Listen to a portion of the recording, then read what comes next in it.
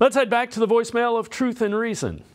Hi, big fan of the show. Love watching you guys. I was just wondering if the Browns season doesn't go as planned and they don't win a lot of games. I was just wondering if Kevin Stefanski and Andrew Berry, would they be let go and be replaced?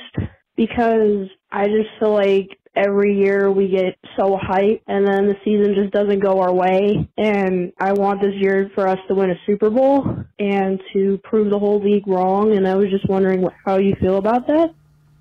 As always, appreciate all the voicemails. Brad, there's clearly high expectations. Jimmy Haslam as much said so. But you have to tell me why. Is there a lot of injuries? Is there? I think for the first time in his ownership, Jimmy Haslam kind of likes what he has in a general manager and a head coach. He'd like it a lot more if they were in the playoffs more often, but.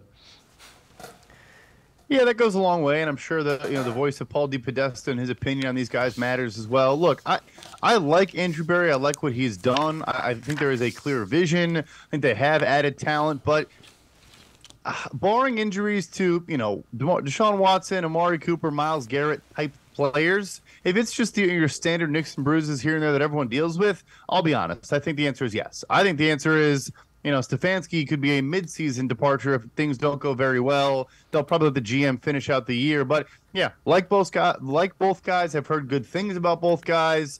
But I think there is zero patience, and I get, Haslam finally being patient and liking his guys would be great. But you have the most expensive roster in the NFL this year and next year. You've kind of gone, not all in, but you really have pushed your chips in. I don't think they need to win the Super Bowl, but if they miss the playoffs, I'd be surprised if they're there in 2024. Yeah, absolutely fair, without question. It is.